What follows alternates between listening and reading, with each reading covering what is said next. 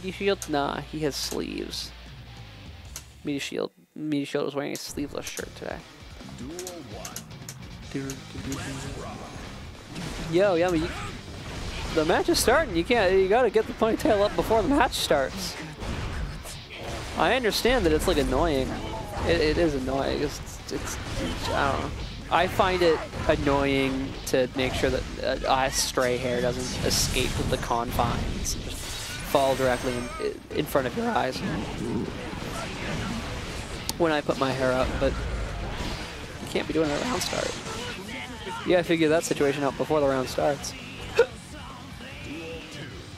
Oh no. I have the hiccups now. This is horrible. This is terrible. I blame you, chat. I have a sudden craving for hot chocolate, but I should probably talk about the match instead of my sudden craving. I want hot chocolate so bad. I'm gonna get hot chocolate the next time I go grocery shopping. It's settled. It's decided. What? Oh, that was the last round. Okay. I think we could have a very good match on our hands here. A very back and forth close match on our hands. I know that the theory is that Slayer's neutral is bad. I don't think I agree with that theory. I think his neutral is just okay. But it's okay. Just barely managing to save her rage gauge, shifting back almost into a full bar here. And we're seeing the comeback potential that you have when you have good fundamentals and you play A.B.A. A.B.A. is a very high comeback potential character. Slayer is as well. You know, Slayer, you know, does a lot of damage, so Slayer can come back with a hard knockdown in a dream pretty easily. A.B.A. can come back with a rage gauge in a dream. Right. Nothing but the $10 in her pocket, a rage gauge, and a dream, and she, you know, made something of herself and became the CEO of whatever corporation, and that's why she shouldn't have to pay taxes. That's why she shouldn't have to contribute to society.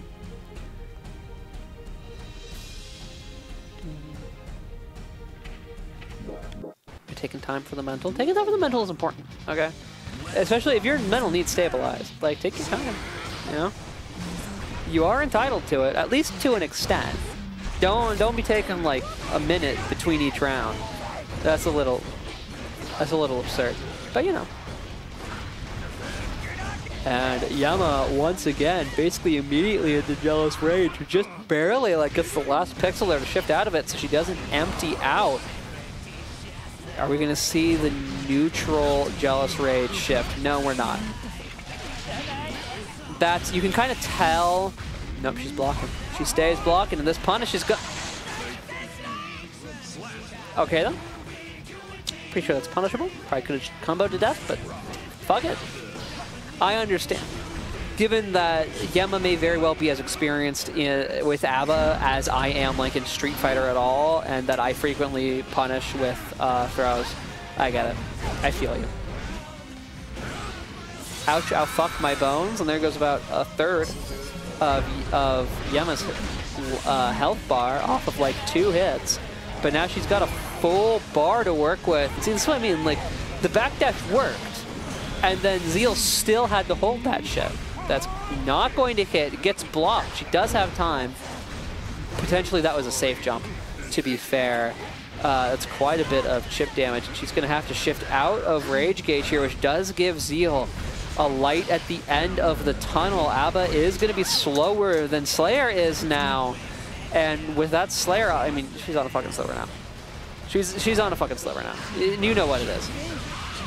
With the R into the key grab, she's still gonna need not to eat something on Zeal's wake up, which is exactly what happened.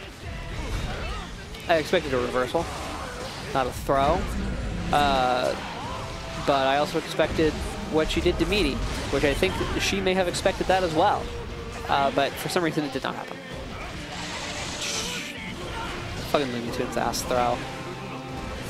That one might have hit. She's been struggling with that specific follow-up, the like half moon sort of air to ground slash into jump cancel into another one.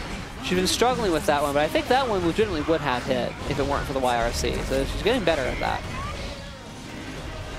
And you love to see people improving. Life is all about whatever you want it to be all about, but I think it's all about improvement, me personally. And that is going to be 2-0 in Yemma's favor. Both players look like they're going to the drawing board. Yemma probably trying to keep herself calm, keep the nerves from allowing Zeal to snatch a victory from the jaws of defeat here. And Zeal probably just going back to the chalkboard. Redrawing the plays, rewriting the playbook, trying to figure out how to turn this shit around. Which is valid. You can see Yemma steadying the nerves. It's been effective. It's been very effective for her. In the time that we've seen this technique, this breathing technique, be employed by Yemma, she's consistently gone very far in bracket and is now one game. I'm going to knock on wood so I don't commentators curse because I hate commentators cursing people. One game away from potentially going to grand finals here, which it wasn't unheard of for her before, certainly.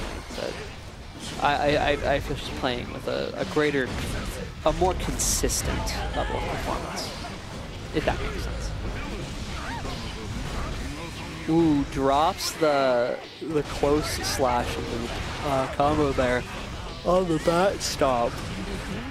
Probably lost a good bit of damage there. Definitely a lot of screen position off of that. And now Yemma is in Jealous Rage with a full bar.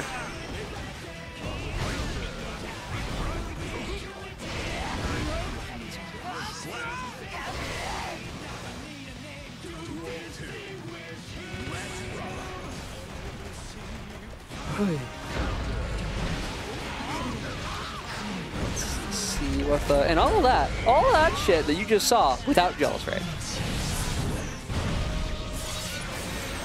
Proving the A.B.A is capable of cooking even when she's not angry. In fairness, I always find it easier to cook when I'm not angry. You ever try to saute something when you're pissed off? It doesn't work. Cooking is a delicate art. Alright, also cooking when you're tired sucks.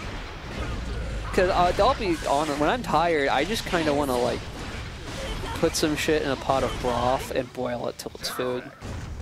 Yeah, when I'm like exhausted. I don't know why I'm talking about this now. That doesn't taste good.